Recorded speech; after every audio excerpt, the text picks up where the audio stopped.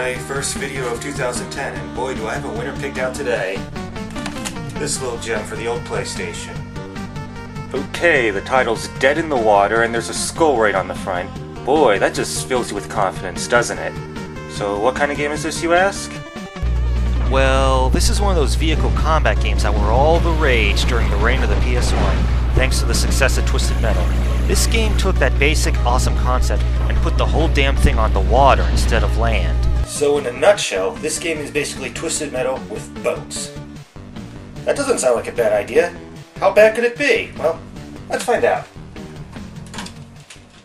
Okay, you start it up and immediately you've got a lot of options. And right away, you can see there's two main gameplay modes, traditional Twisted Metal battling and Mario Kart-ish racing. Looks good so far. And whichever mode you try out first, you'll be able to jump right in, thanks to surprisingly fluid controls. I mean it. After a few seconds, I felt right at home with the control scheme and was shooting up enemy boats to my heart's content. Some have criticized the game for how the boats sometimes bob around too much, making things frustrating, but most of the time I had no problem. Plus, there's a button that lets you easily make sharp turns, so that helps compensate for it. And a big improvement over the standard Twisted Metal controls is how the special weapon is fired with a separate button, so you don't have to toggle around for it. The special weapon for each boat come in all varieties. You got this hard-to-aim mini-nuke, a devastating ram attack, a lightning storm, this disco spin thing, a health-sucking beam.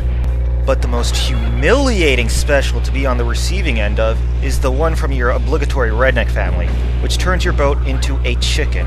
Ugh, look at this. It's like some giant bathtub toy. Is there anything more disturbing and embarrassing in a video game involving chickens?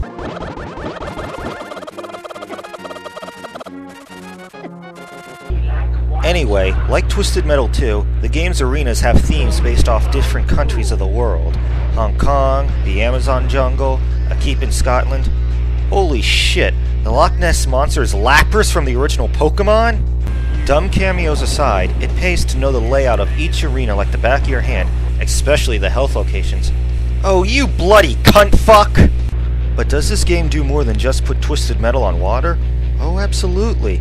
First of all, I personally think it's even faster paced than Twisted Metal. Another thing that sets it apart is how tournament campaigns are set up. Instead of advancing from level to level after blowing all the other boats to fuck, you get a ranking based on how well you do in a level. You have to come out on top at the end of each season, and the more times you win big, the more money you earn. Yes, you earn money with which to buy upgrades to armor, engine speed, and the like. The more times you're number one, the quicker you upgrade everything. You can even sell leftover weapon pickups at the end of a bout. This whole setup's simple, and it works brilliantly. And again, Dead in the Water brings more to the table with race tournaments.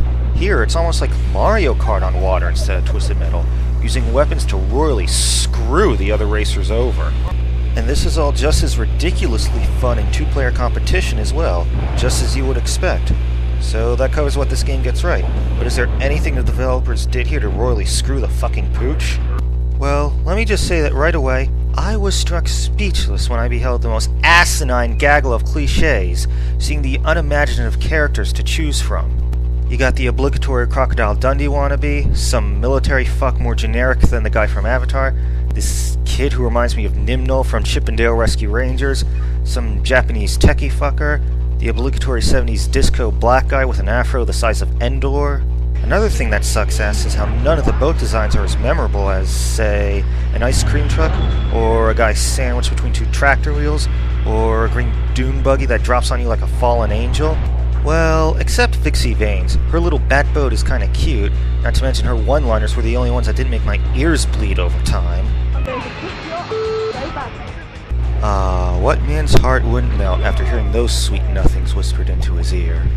Another thing that's below Twisted Metal standards are the arenas. In most of those games, you essentially got huge 3D mazes with loads of destructible stuff, hidden passages, and extra goodies. But the levels here are kinda small, and pretty much just on a 2D plane. Sure, there are some structures you can blow apart to find extra cash, but it's not the same. The thing that pissed my shit the most, though, has got to be the uneven difficulty. Play this game on the low difficulty, and usually you can blow away your opponents as easily as the foam on the shore at sunrise. But up the challenge any, and suddenly all the CPU boats can't stop gangbanging you up your boat's exhaust manifold without mercy!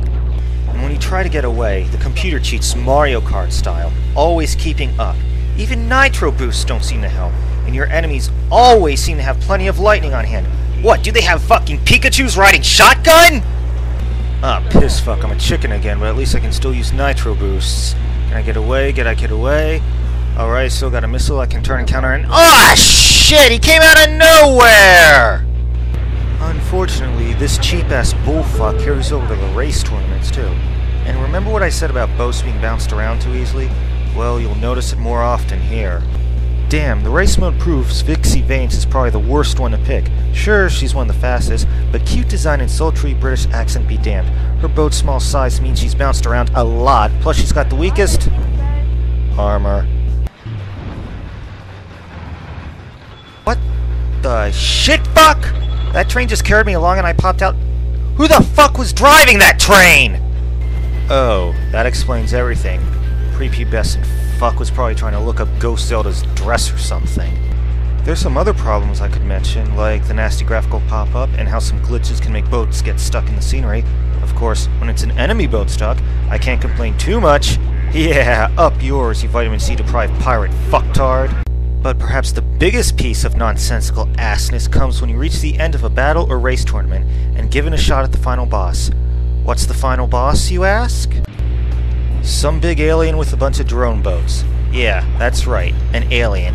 Why is an alien here, hosting a boat tournament? Are we told its motives, its plans, its anything? No! This makes no sense at all. Motherfucker, fighting Captain Nemo from 20,000 Leagues Under the Sea would have made more sense. Seeing Amanda Tapping and Mariska Hargitay make sweet lesbian love on the deck of a Somali pirate boat crewed by Ewoks would have made more sense.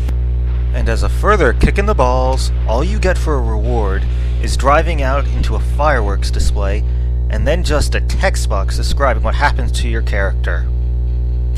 Laziness, bordering on pure faggotry.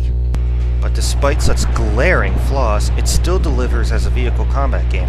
I think this is downloadable via a store for your PlayStation 3, so why not try it out for yourself, if for no other reason than to relive the glory days of vehicle combat games.